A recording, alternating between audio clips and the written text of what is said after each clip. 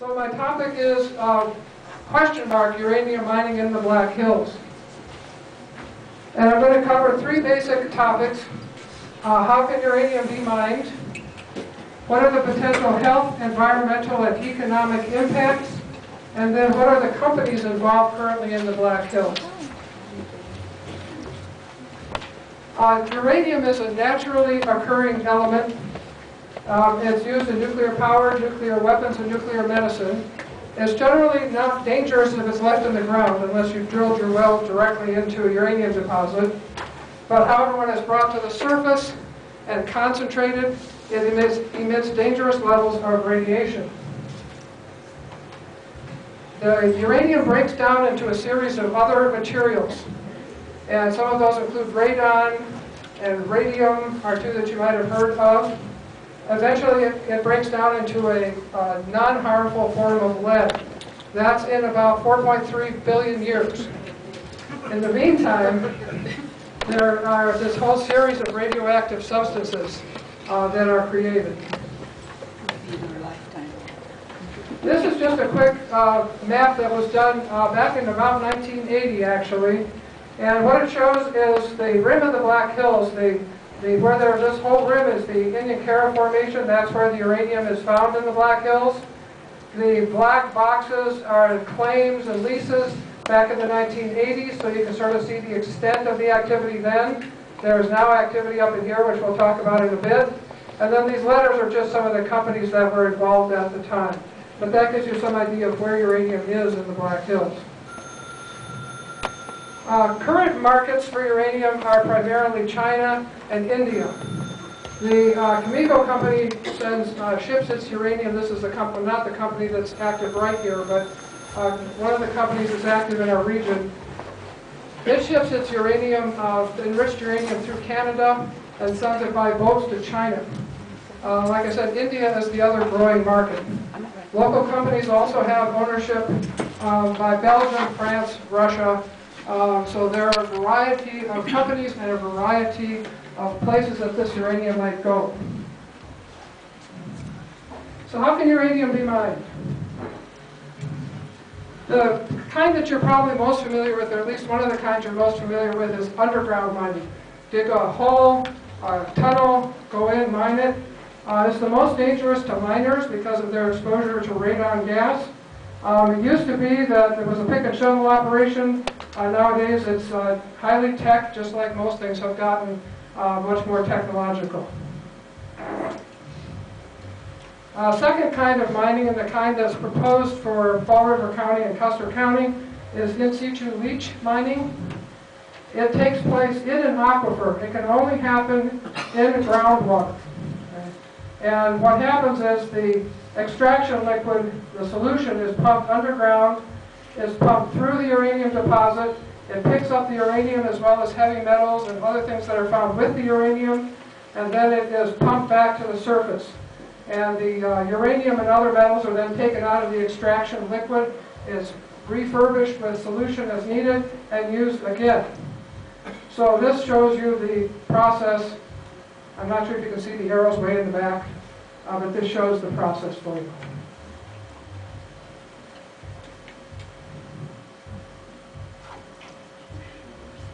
This is an in situ leach mine, so you can get a picture of what they look like above the ground. Most of the mining activity is hidden underground, but above ground there are processing facilities. There are large ponds, for example, radium settling ponds, wastewater ponds, and this is an open processing situation. There would be building over processing in some of the proposed activities around here. But this is a lot easier to see what's happening. This is an in situ leach operation in Wyoming from space. And I really doubt you're going to be able to see this way from way in the back. But each one of these dots is a place where they've been drilling for uranium for the in situ operation. So you can see that it strips the land of vegetation, and it's quite extensive, and it's big enough that this Wyoming mine, you can see it from space. This is a ground view of that same uranium mine, where it shows some of the way that the land is used. The white canisters, I guess you call them, are well heads for the actual mining. And then, of course, they drive over the land and pipe things around. The pipes are also be under the ground. After mining, the uranium is chemically removed from the mining solution, attached to little resin beads that look like vitamin E capsules. And then those are transported to a processing plant where it's purified into yellow cake. That's what is U3O8, and that's what it's called. And this is what it looks like in a 55-gallon drum, which is how it's shipped out then in a truck to somewhere else. The third kind of uranium mining is open pit mining. Dig a big hole, scoop it out, send it to a mill. And this is what the mill is, the kind of mill we used to have in Edgemont, for those of you who remember that. There are large tailings piles like this. The whole operation is much more visible than an in situ leach uranium mine. According to Environmental Protection Agency databases, this is approximately how many abandoned mines and prospects for uranium there are in South Dakota. About 103 up in Harding County, up in the northwest corner of the state, about 169 in the southern Black Hills, and then, as I mentioned, and as many of you remember, the old mill in Edgemont. These were mined in the 50s, 60s, and 70s. Mostly they were small mines, small operations. The Darrow Pits was one of the larger operations. There's a picture of that here. In the late 1970s, the uranium companies came in and they wanted to start uranium mining up again, and at that time people in the Black Hills stopped it from starting again. So there hasn't been uranium mining in the Black Hills since the early 1970s. The uranium mill was stationed on Cottonwood Creek.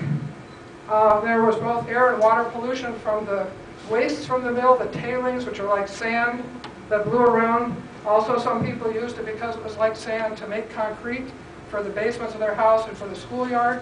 So when this was cleaned up by the federal government, they took out all the places they knew of where the sand had settled in or been used. And there is a picture of the old Edgemont mill around. I couldn't find one. This is the White Mesa Mill in Utah.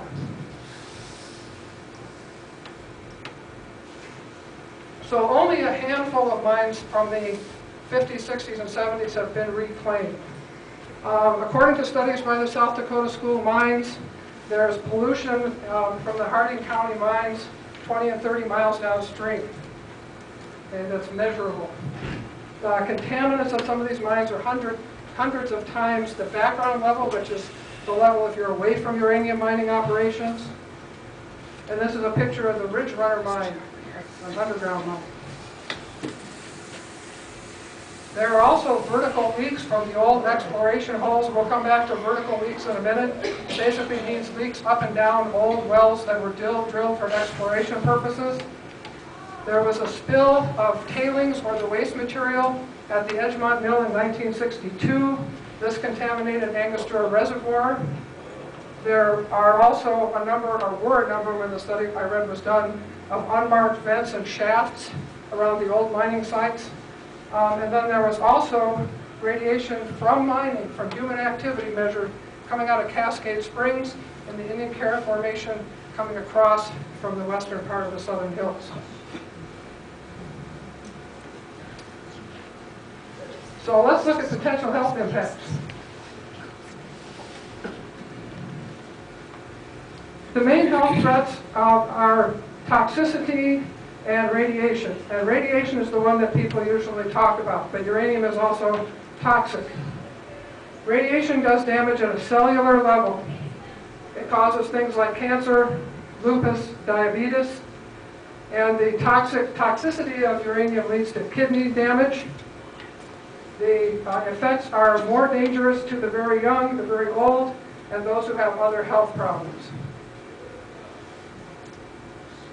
The National Academy of Sciences, which is our nation's, excuse me, I will try not to clear my throat into the microphone. The leading scientists and scholars in the U.S., they periodically do studies and reports on radiation. They said in 2006, the most recent one of these reports, that there is no safe level of exposure to radiation. They've been saying that for years and years and years. Any exposure can cause changes which lead to cancer, and the more exposure a person has, the higher the risk. Now, in light of this, the Colorado Medical Society, which is the organization of physicians in Colorado, did something highly unusual. They passed a resolution in 2007 against uranium mining in the area that the original people were from who started the resolution. 6,800 physicians, they felt strongly enough about this issue to take this rather unusual step. There's a copy of the resolution back at the back table. Another study that's been done that was done properly, and there are a lot of them that have been done poorly, but another one that was done properly was done on the Navajo in the Southwest. They compared people who lived in uranium mining and milling areas to people who did not live in uranium mining and milling areas. They found that the people who lived in or lived near uranium facilities had a 1,500% increase in testicular and ovarian cancer in children, 500% increase in bone cancer in children, 250% increase in leukemia, and a 200% increase in miscarriage and abnormalities and those kinds of things. In Fall River County, if you don't already know this, or I'm sorry to tell you if you didn't already know this, according to the Centers for Disease Control, the death rate from cancer in this county is 41% higher than the state average. The annual incidence rate for cancer, in other words, how many people have cancer in a given year, is second in the state. So you can't, there was no studies done before uranium mining to say it was this before uranium mining, and now this is what it is after uranium mining. What we can say is that this county, where there's been a lot of uranium mining, there's also a high cancer rate. So let's look at some potential environmental impacts. One thing people don't realize is that there's radiation exposure at all stages of the nuclear process. So starting with exploration for uranium, mining, milling, transportation, there are a series of steps of enrichment, and then of course nuclear power plants, nuclear weapons, and high-level nuclear waste disposal, which nobody has a way to do yet. They've been working on this for a couple generations now. So uranium mining is not just a local issue. It impacts people over a wide area. Common types of water contamination from uranium mining and from in situ leach operations in particular are problems with wastewater retention ponds, in which the wastewater spills either because there's a leak in the pond, the liner of the pond gets a hole in it somehow, or because it's washed out of the pond. The largest nuclear accident in U.S. history was not the 3 Mile Island nuclear power plant. That was minor compared to the largest nuclear accident in U.S. history, which was when a dam broke in New Mexico at a uranium milling pond.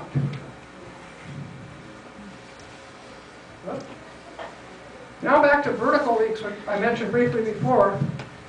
Here again you see the same kind of a setup that we have with the in situ leach mining, where there are levels of water aquifers. There is the solution pumped down and through the uranium and back to the surface. But with vertical leaks, we have the old abandoned drill holes here. And what happens is those drill holes didn't have to be filled back in the 50s and 60s. There were no laws to make anybody fill them. So what happens sometimes, and we know this happens on the proposed POWERTECH mining site, is that water moves up and down through different layers of rock and from one aquifer to another. So there's not a control of the pollution, the contamination.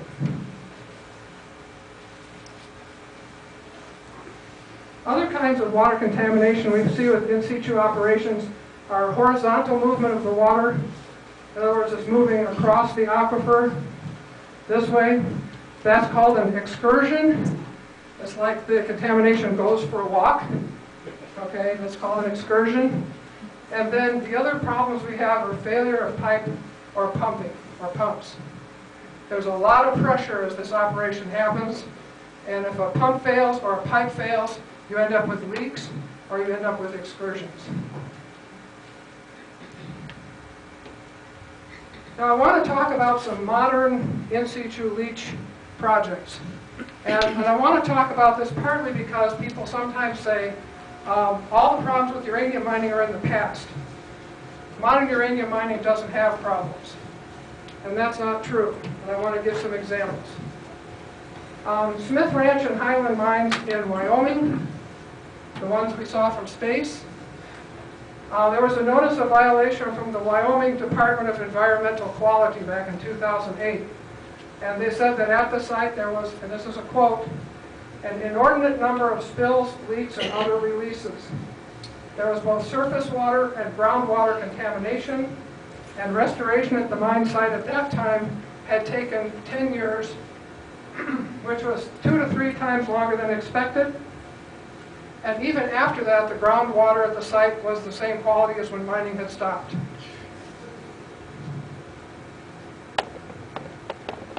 Another modern in situ project in Wyoming, the Christensen Ranch mine.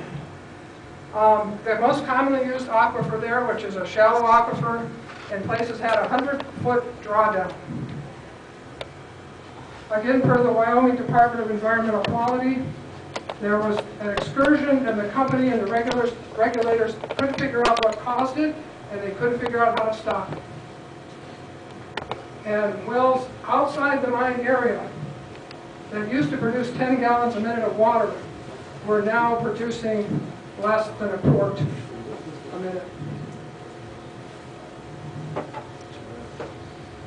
Another one, and this is the Pearl Butte mine in northwestern Nebraska down by Crawford. They've had 56 violations of their license from the Nuclear Regulatory Commission. A violation notice from the Nebraska Department of Environmental Quality in 2008 pointed out that the company had released water onto the ground for 2 years without reporting it. They had constructed wells in a way that could allow contamination of drinking water. They had failed to report the problems. The Pearl Butte mine was evacuated because of wildfire this past summer, which is also an issue at the proposed POWERTECH site. As you all know, there have been a number of fires right around that area in the last year and a half. And there are water problems north of the site in Wyoming, or in Nebraska.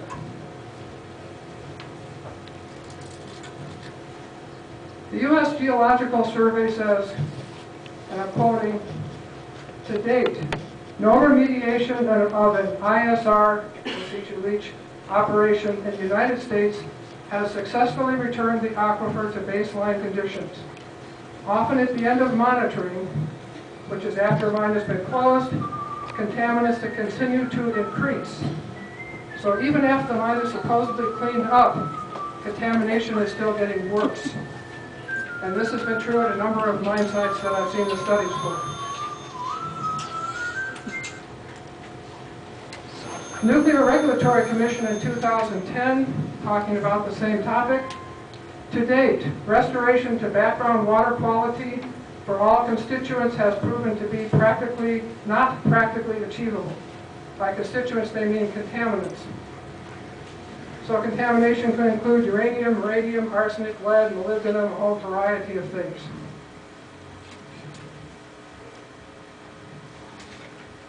So let's look at the potential economic impacts.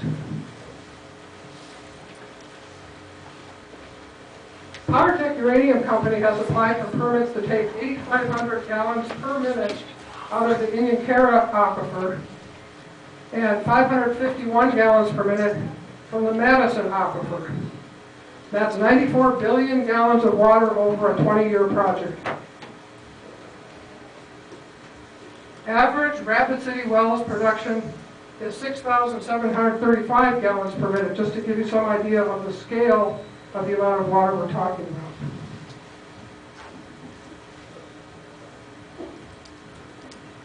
Now the bottom line is that even if POWERTECH reuses the water, which they're likely to do for the mining process, like I said, it's recirculated. Even if they reuse it, Even if they say they won't use 9,000 gallons per minute, the reality is that a state permit to pump 9,000 gallons per minute would mean they have the right to pump 9,000 gallons per minute, okay, for 20 years. They could sell the water, they could pump it elsewhere, they could end up mining water as much as uranium if they get these permits. Now what the company says, this is from the company's publications, is that they will consume or use up 2.76 billion gallons of water during mining. Other water, they say, would be reused. They say the reused water, out of the reused water, at least 30% would eventually become waste. It's from what's called the reverse osmosis process, that there's wastewater, and the numbers vary hugely in terms of how much would be waste water and how much would not. So 30% is the low number. The wastewater would then either and/or, I guess I should say, be pumped into the Minnelusa or Deadwood aquifer, or it would be sprayed on the land with a center pivot irrigation type of setup. Over 1,000 acres of sprayed areas where the water would be sprayed on the ground.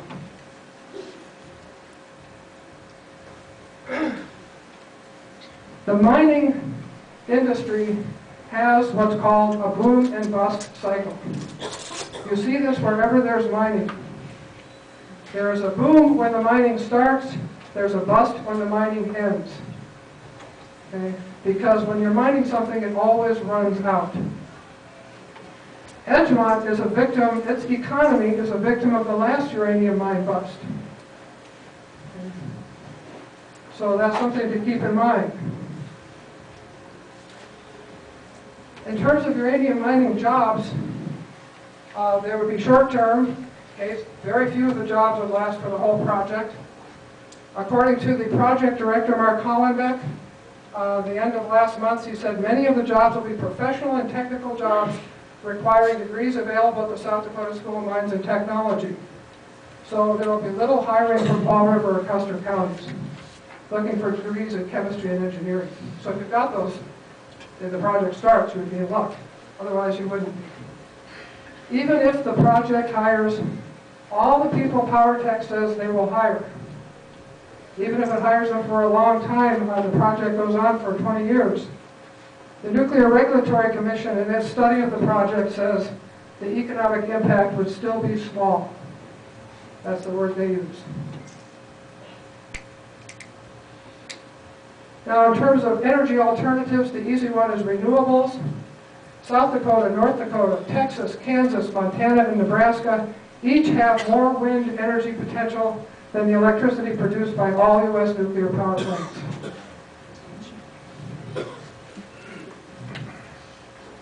So it's an economic choice. And the most recent study on this choice is done by Southwick Associates. It was done last year. And what they did was they studied rural counties in the West. And they looked at counties that depended on resource extraction, like mining. And they looked at counties that depended on recreation and tourism and conservation. And they found out that the counties that are managed for conservation and recreation have greater economic success, including higher home prices and more jobs.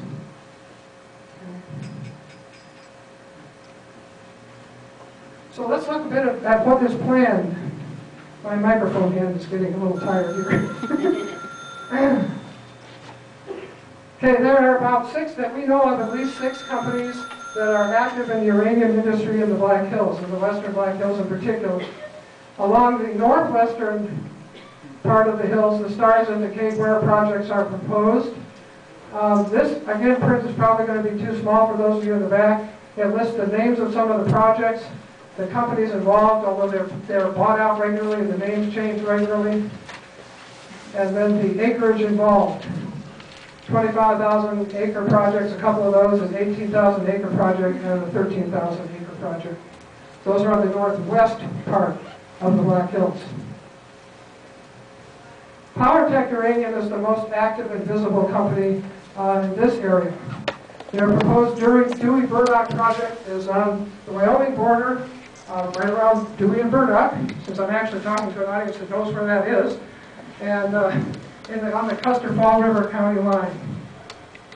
Besides mining uranium there, they want to have a regional uranium processing plant that would take uranium from around the area and process it. They're a Canadian company. They've never mined uranium, but some of their leaders have a history of past uranium projects that were a problem. An example comes from Moab, Utah, where there was a uranium facility right on the banks of the Colorado River. This is the Colorado River. I put a black line around this to sort of emphasize it, but these are uranium waste, uranium tailings from a mill. The mill stopped operating in 1984. They left about 16 million cubic yards of tailings and contaminated soil over 130 acres in an unlined impoundment. Nothing under it, no lining under it. POWERTECH's VP of Environmental Health and Safety Resources, Richard Blubaugh, was in charge of cleaning up that site for the company Atlas Minerals. Atlas declared bankruptcy in 1998, leaving the tailings piles. And now taxpayers are paying for cleanup at the rate of tens of millions of dollars.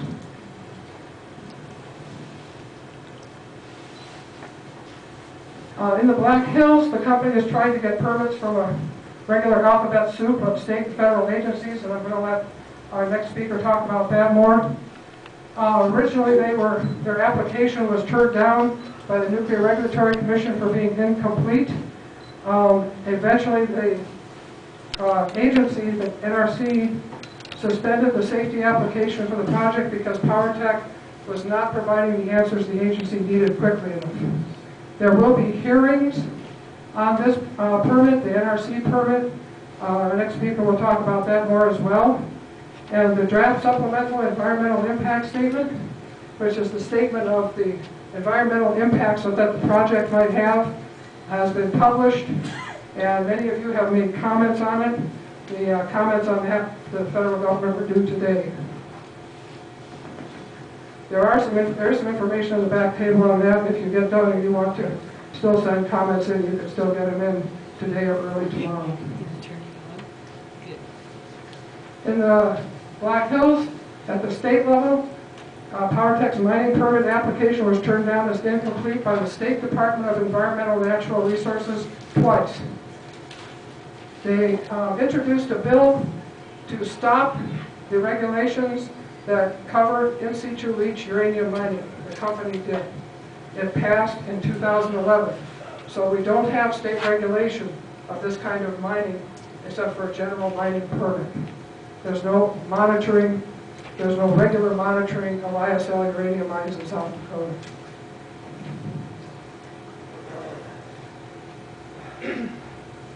A quote from Dr. Ronald Sass at Rice University.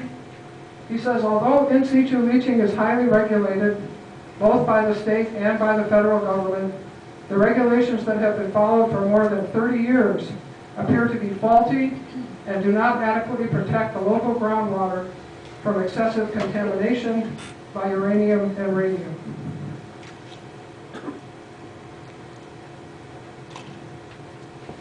Uranium mining is outright prohibited in some places. Those places are listed here. It includes the state of Virginia, several Australian states, Denmark, Ireland, about half of the Canadian provinces, Navajo Nation, Greenland, and James Bay Cree. Now, in terms of what you can do if you want to oppose proposed mining, is to realize, first of all, that uranium mining has been stopped before. It has been stopped here before. It has been stopped elsewhere before. Stopping one permit would stop the mining. Things that you can do, and I know some people here have already been actively involved in writing letters to the editor and forum articles. You can also write and call your state representatives or the governor. You can donate money to the groups that are working on this issue, and of course you can join in and help out. So in summary, all methods of mining uranium pose threats to health, the environment, and the economy. At least 6 companies are active in the Black Hills. In situ leach mining is proposed, and uranium mining can be and has been